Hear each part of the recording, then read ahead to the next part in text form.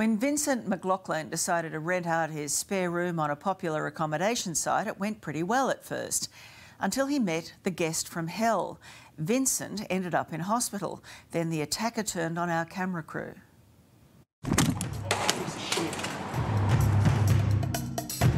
And I thought, I'm going to die, you know? This guy's going to kill me. Napier Hutana, Jess Nagel from A Current Affair. You're accused of unlawfully assaulting Vincent McLaughlin. How do you intend to fight these charges today? He kept repeatedly saying, give me my refund, give me my money. It's the most violent occurrence that I've ever had in my entire life. Bruised and battered, lying in a hospital bed, this is Vincent McLaughlin after being bashed by a man who booked to stay at his Brisbane home. He shoved me in the chest with both hands, which really jolted me and knocked me back. And then he advanced and then he punched me in the eye. All because guest Napier Hutana says he wasn't happy with the accommodation and wanted a refund.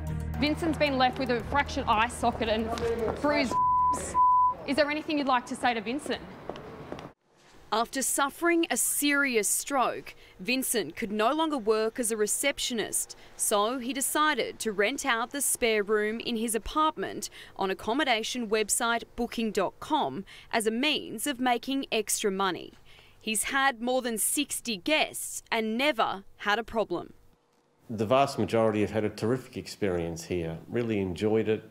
I have guest book reviews that say, you know, they really enjoyed their time. But on Saturday, the 29th of August last year, Vincent got a booking which changed everything.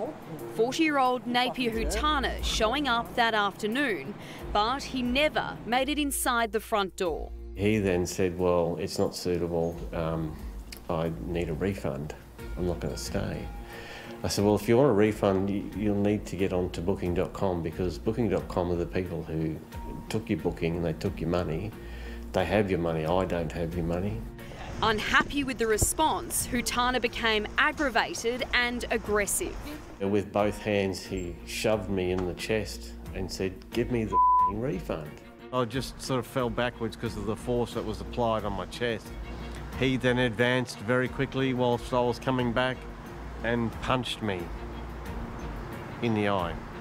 Causing 2 fractures to his eye socket, Napier didn't stop there, repeatedly punching Vincent as the pair ended up on the ground. And I realised that he had his hand on my neck and was pushing down with all of his weight on my neck. Vincent's right eye was so badly swollen he couldn't see out of it.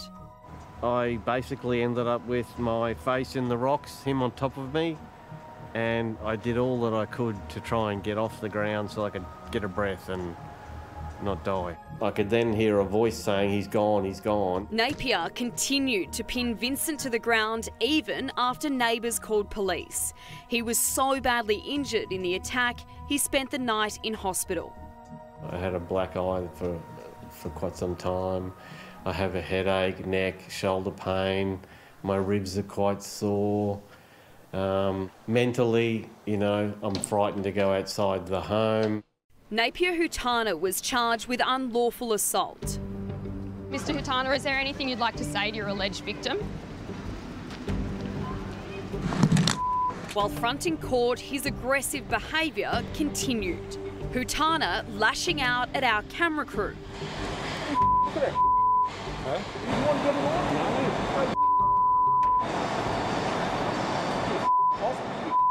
It's still difficult to deal with because I have to deal with it every day, every minute of the day, where I'm recounting what happened. After refusing to enter an early guilty plea and sacking 2 legal aid solicitors, Napier Hutana chose to represent himself in a trial here at Brisbane Magistrates Court. Given the serious nature of the assault, the magistrate said she had no other option than to send him to prison, sentencing Mr. Hutana to 18 months behind bars, 6 months non-parole. It hasn't changed my life and it doesn't give me back what's been taken from me.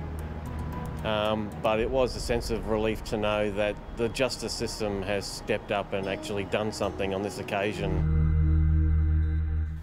Yeah, we think Hootana would much prefer Vincent's room now to where he will be staying for at least the next 6 months.